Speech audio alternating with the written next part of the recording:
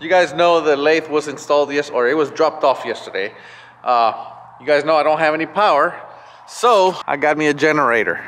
This thing is gonna get me enough power for that machine until the power company does my 3-phase. This thing runs on diesel, and from what I hear, it can eat up about, I think they said maximum, well, okay, there's really no maximum, I guess, but they said at max load, it's about 8 gallons an hour.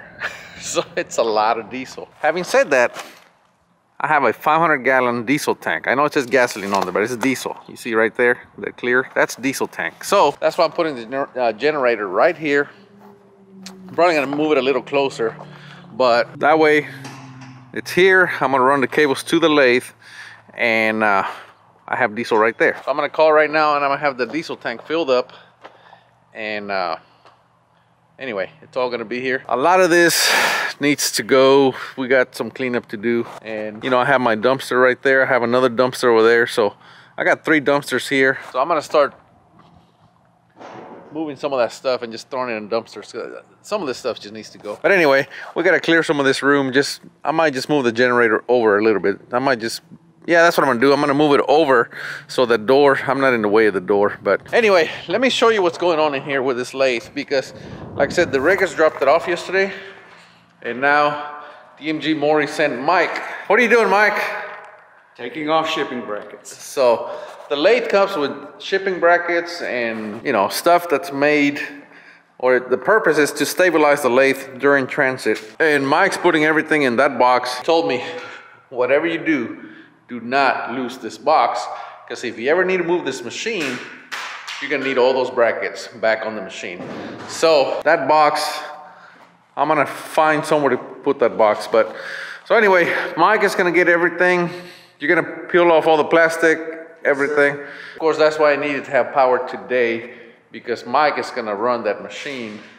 You know, he needs to do a lot of testing. So we have power now. I'm gonna try to stay out of Mike's way as much as possible, but it's gonna be hard. I want to touch this thing. I want to touch it. I want to play with it. Oh, we've got some. What's this back here, Mike? What's that? It looks like a pump. Oh, is that like a jack to lift the lathe? What is this thing? Yeah, that's my porta power to help me level the machine. Ah, okay. So he's gonna make sure this thing is perfectly level. Okay, Mike. I don't want to take too much of your time, but I have a question. Sure. How level do you get it? I mean, I know you're looking for perfect, but within like 4 microns. 4 microns? Microns. How do you measure that? With an indicator and a level. Oh man, this is I gotta see this. Now, at what point is it out of tolerance, Mike? You'll know. Oh no. Huh? You'll know when you're cutting. That if it's not going to the spot that it should be going to, cutting your tolerances, then it needs to be checked. Okay, so if, yes sir, I do, and I have a 2-foot beam sitting right there, right where this plate is. Yes. It's a beam that's 2 feet deep, and I have another one right here, so it's pretty strong. That's awesome. So anyway, you heard him. I will know it if it's out of tolerance. I hope it never is. How, that's a parts catcher, right? These right here this is your parts catcher down here. Oh, down there. It's on this bar. What is this? These are your foot pedals for your rear spindle and front spindle. Got it. Okay, Mike, I'll get out of your way. I'm gonna set up a time lapse over here, and we're just gonna see you work from afar. How about that? All right, guys, we'll be back.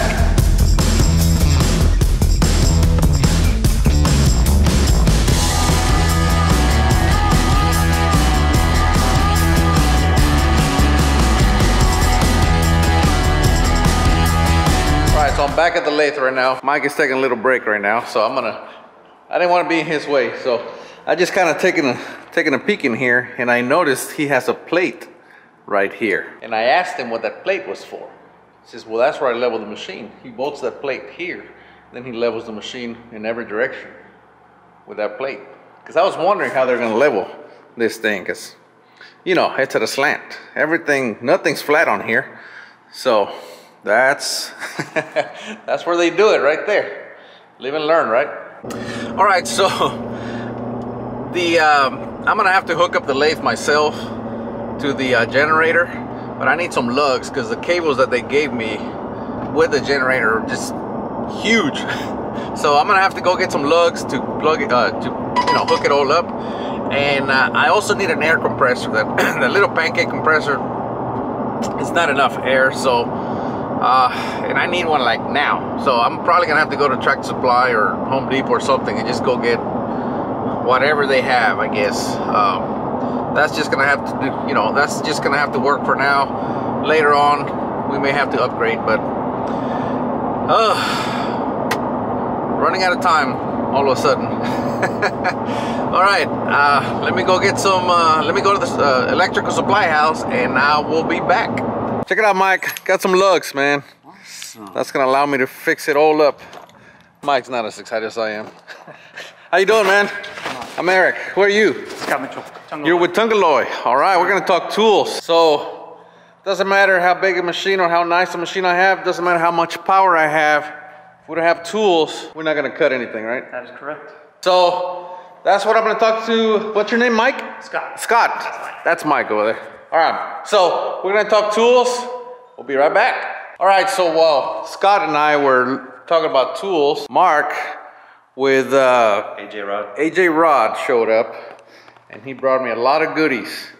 These are my Royal Chucks, Royal Collets, and what else we got, Mark?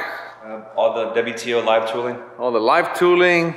It's all here. So now we're gonna get in there and see what we got. I hope there's some tools in there. All right.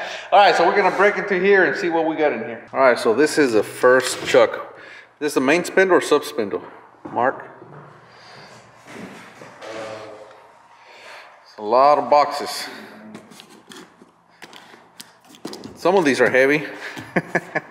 What's in here? This is a small box. Oh, this is that collet changing tool. So the collets that we're getting, they're quick change.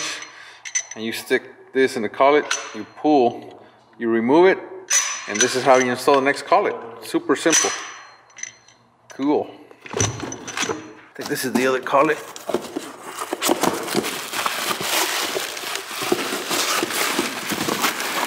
Collet chuck. Yep. Oh, this is the main. This one's bigger. Oh, I'm not even gonna try to pick that up with one hand. So this is the sub spindle chuck, and that's the main spindle. Yep, there it is.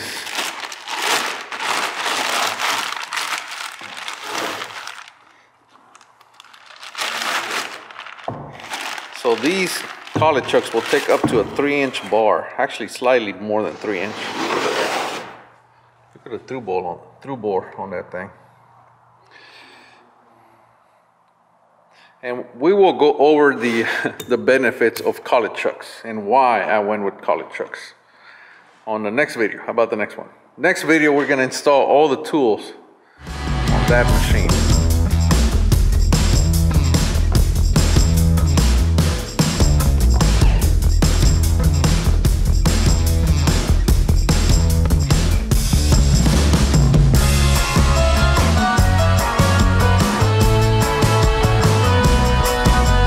So we ended up not unboxing any of this.